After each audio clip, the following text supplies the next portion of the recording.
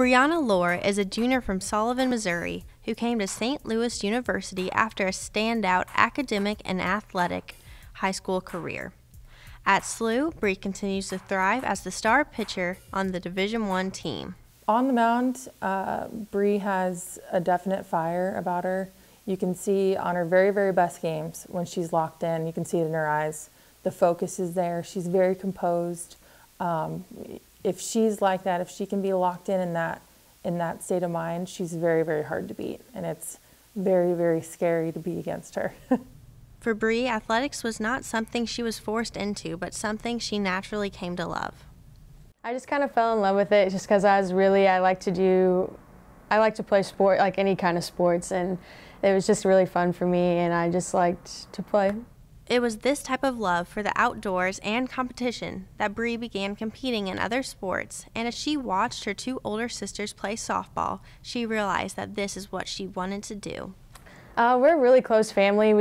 We get along pretty well. My mom and dad would take me up to St. Louis, which was like an hour drive, just for practice every week and pitching lessons. So they really supported everything that I've done, like even through high school and now. Like they still come to a lot of my games, and so do my sisters, like when they're in town or when they can. Through years of developing as an athlete, Bree decided to continue playing ball into high school, and people started to recognize that she was a special talent that was going to be something great. When I had started high school ball, we had two coaches that were pretty young. They were just starting out coaching, and I had really connected with them, and were kind of the ones that made me fall in love with softball. I mean, I had loved it before, just playing, but really gotten into why I loved playing and in the family aspect of the game, and they really taught me a lot about how special it is, and just coming out to the field, and it's just totally get your mind off of everything, and they really taught me that, and it's really stuck with me until now. It wasn't just the game that Bree loved, though. Bree loved her teammates and friends that she got to be around every day.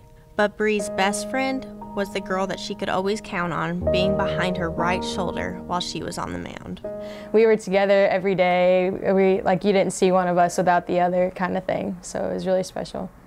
She was just a really funny person. She was always cracking jokes, and she was just somebody that always liked to pick jokes at other people, and she was just she was an awesome athlete. She was so dedicated and so just into everything that she did that had to do with softball. She was she worked out all the time, just getting ready for college ball. She was very just dedicated to the game, and I really looked up to her for that.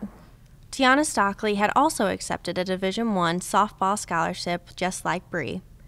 They were both planning to leave in the fall to play ball for their schools and finally have their dreams come true. But on February 19th, 2013, those dreams came to a screeching halt.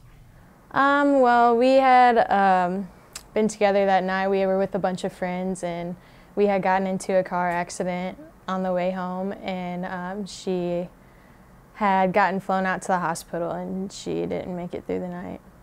It didn't feel right to play without her playing as well, so I just didn't feel right about it at first, so it was hard for me to get ready for softball when I didn't really think it felt right, so it was just really hard for me to get back. After a lot of support from her friends and family, Bree realized that her best friend would not want her to give up everything that they had worked so hard together to achieve. I would think at sometimes I was just well, I can't play without her, but then other times I would think, well, she'd be so mad at me if I wasn't playing. She'd tell me to play, she'd want me to do good and succeed in college, and so that's what kind of drove me to keep playing and play for her. When Bree got to SLU, she came in like Tiana would have wanted her to. She was unstoppable. Bree was really good when she got here at SLU already, and then she just kept getting better and better.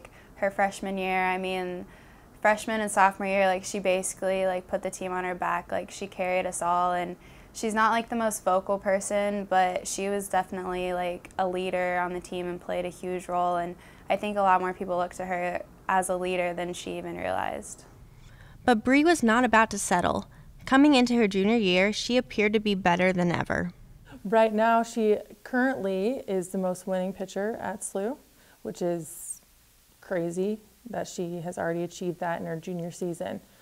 So I'm expecting that record to be very hard to beat down the line. But I mean, she's up there in a lot of pitching records, and I know hitting-wise, she's had a lot more success the last couple years, and I'm looking forward to this season and the next season, you know, her competing for the Player of the Year, not just Pitcher of the Year, with her hitting and pitching combined. It's clear that Bree's legacy of excellence on the mound will live on for many years, but what means most to Bree is the type of person she'll be remembered as. So I would definitely say Bree is hardworking, and she's absolutely dedicated to our team and absolutely invested as well.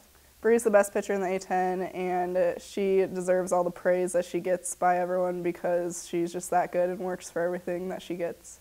Bree is caring, trustworthy, and a good friend.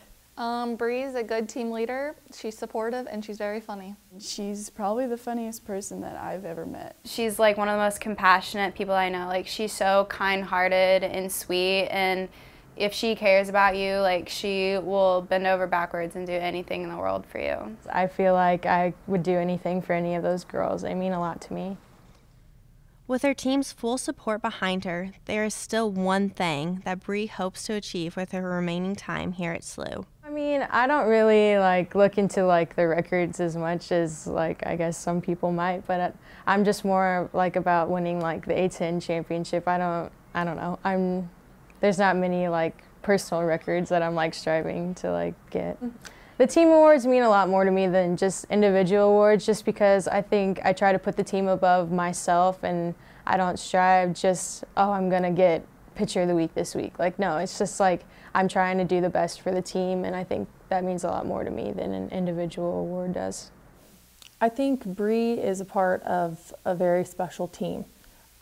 This is a new legacy of SLU softball, and I think the way that the program's headed, if we can get to the A10 championship game and win and get to our first regional, she'll be remembered as the core of one of the best teams to ever come out of SLU history.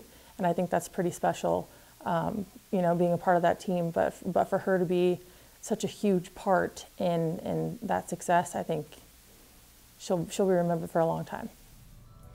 Bree plans on finishing her degree in communication sciences and disorders and wants to be a speech pathologist out of college. One thing is for sure, with anything Bree does, she will do it with her kind heart, fierce determination, and with one very special angel watching over her.